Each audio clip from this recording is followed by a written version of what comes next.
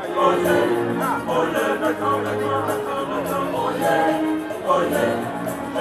Thanksgiving service, which was held at the forecourt of Ochehene's palace, attracted members of the NPP, current and old parliamentarians of the party, and members of the diplomatic corps. Former President Nana Akuffo and Speaker of Parliament Professor Michael Kyebi were present.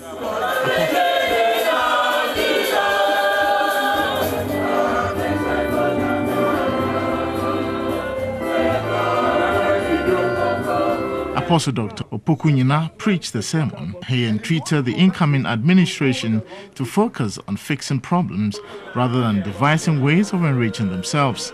Ochihene Osajifo Ametio Furipenin was confident President Akuffo Addo is the right leader to lead the country out of its current state of despair. There's work to be done. These are hard times, and there are difficult days ahead.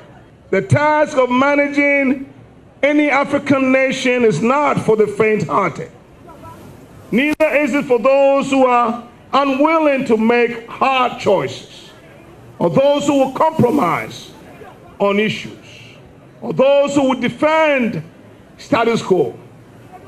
It is those who have the audacity of courage to change. President Akuffo Addo assured his administration will not lord over the people, but rather serve in all humility.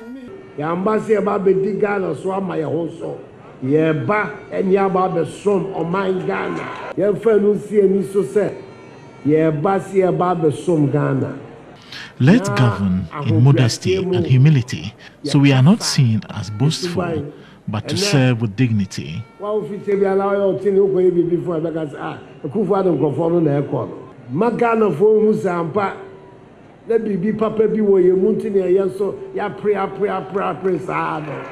He asked for prayers and support to execute his mandate.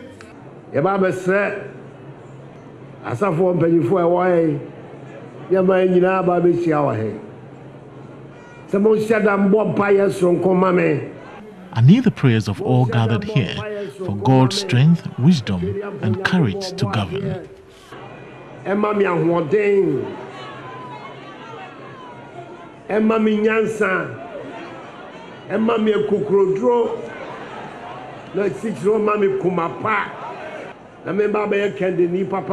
Na